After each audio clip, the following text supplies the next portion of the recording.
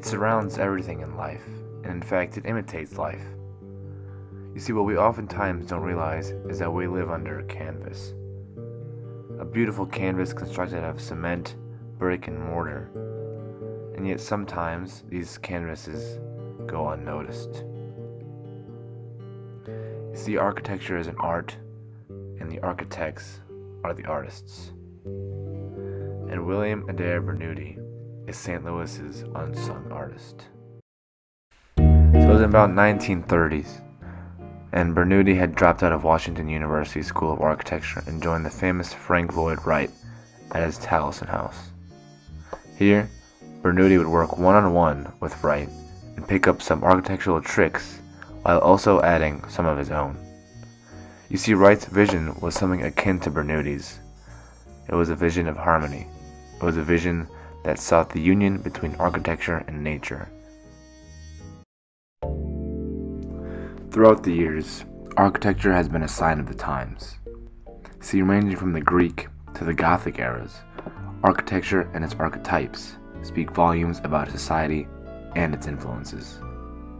St. Louis, like any city, has its own architectural story, characterized by heavy German, Victorian, and now more modern styles.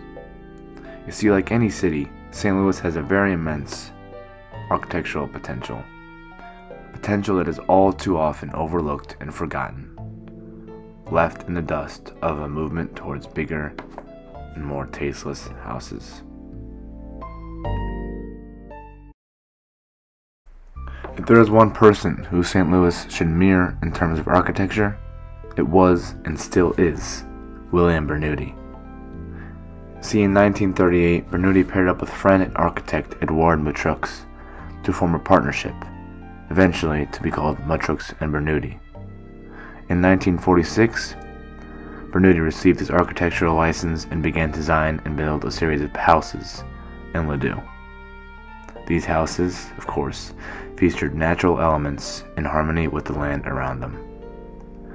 See, ranging from houses, churches, and even sculptures, Bernoudy did it all and did it uniquely.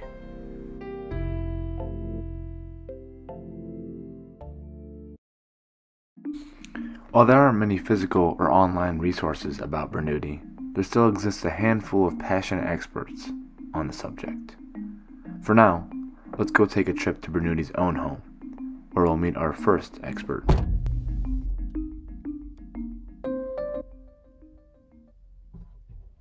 Hi, my name's Ted White, and I'm a real estate agent with Dealman Sotheby's International Realty. And I bought this house for my mother about 8 years ago. My mom and dad had bought this home from the Bernoudy estate when Mrs. Bernoudy passed away. Bernoudy built this house in 1954 for himself and his mother. Seeking to merge nature with architecture, Bernoudy's work is evident. This house sits in a lush, nestled corner of Ladue and is an excellent example of Bernoudy's vision. While the house on paper is a smaller house, it truly does showcase Bernoudy's masterful and deliberate use of space. This is a ranch home, but I would call it more of an architectural home. So it was designed and built by William Bernoudy himself. And when my parents bought this house, it was, I really became to appreciate it more and more, and appreciate the architecture and understanding it more. And it's a change, like that, to embrace a house like this. It's wonderful. You really appreciate it every day. I have coffee here every morning. I look out to the windows that go into the yard every day. In the summertime, I have coffee on the cantilevered patio. And it really is a house where, you appreciate the outdoors. The outdoors is as important as the indoors in this home. Something that truly distinguishes Bernoudy from the rest of St. Louis's architects is his deliberation and intent, always taking into consideration the wishes of his clients and the natural world. Bernoudy wanted more than just a brick and mortar house. He saw purpose. So William Bernoudy was again, he really built like a solid house with just wonderful details, and he's known for like built-ins, and so he really is one of the best. There are some other wonderful architects in St. Louis, but sort of the Bernoudy aesthetic, is most appealing to me. Bernoudy's aesthetic is certainly one that is carefully planned out. It is nothing short of architectural genius. But how does he do it, and why is it so important?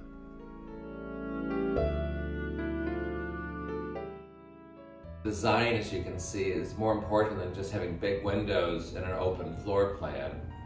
Is have more thought. And you can see, like in this home, it's like the idea is to bring the outdoors in, where you have a brick patio that goes into like a brick tile in the living room. So it's sort of this seamless idea of joining the outdoors and the indoors. To truly appreciate Bernoudy's homes, you have to engage in the entire design, both inside and outside. See, Bernoudy's style was much more in tune towards purpose than the disappointing and haphazard architecture of today. This is Mr. Marcus Adrian, an architect at Mackey Mitchell Architects here in St. Louis. Seeing that Mr. Adrian is an architect, I figured I would turn towards him in my quest to answer the fundamental question: why is deliberation important in architecture? So you had this not just a machine aesthetic, but a machined aesthetic of houses that had to be mass produced. So of course they all look like each other, just chunk these things out, and they all look the same because that's how you make them economical, and that's how you can build so many thousands and millions of them at the same time, is you just make them all the same. They're all, so I think part of it was a reaction to that also, of creating homes that were more signature, more designed, and more one-of-a-kind. Those one-of-a-kind houses are still hard to come by even today. Bernoudy's style completely opposed the monotony of building architecture. Instead, he turned towards a more mathematical and natural philosophy. What you can see in Bernoudy's work is an emphasis on the organic and the geometric, which are influences that trace directly to Wright, but not exclusively to Wright. And I think you could trace even further back from there, from Wright to Sullivan, of that ethic of organic geometry and simplicity. Too often, what we see in modern architecture is design without purpose. What often gets overlooked is the fact that solidarity can and must coexist within design. When you're designing for someone, whether it's a person or a family or an organization, you're taking into account exactly what their needs are, because you're designing it for them. You're not designing it for history. You're not designing it for the books. You're not designing it for posterity necessarily, unless you're already famous. And we can point to the architects who are doing that. And I think when they do that, their work is not as good. Even the famous architects, their work is better when they're in the mode of designing for a particular person or a particular client and understanding perfectly their needs.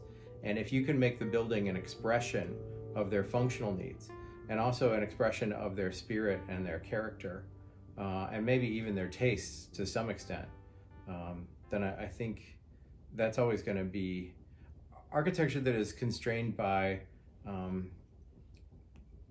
that's shaped by those kinds of constraints is always going to be better design, because design is simply a response to those constraints.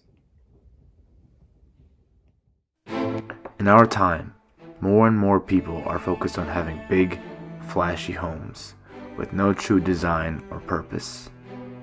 Homes that appeal to luxury and greed, a slap in the face to architecture itself. What we have seen is the fact that Bernoudy has done the exact opposite of this.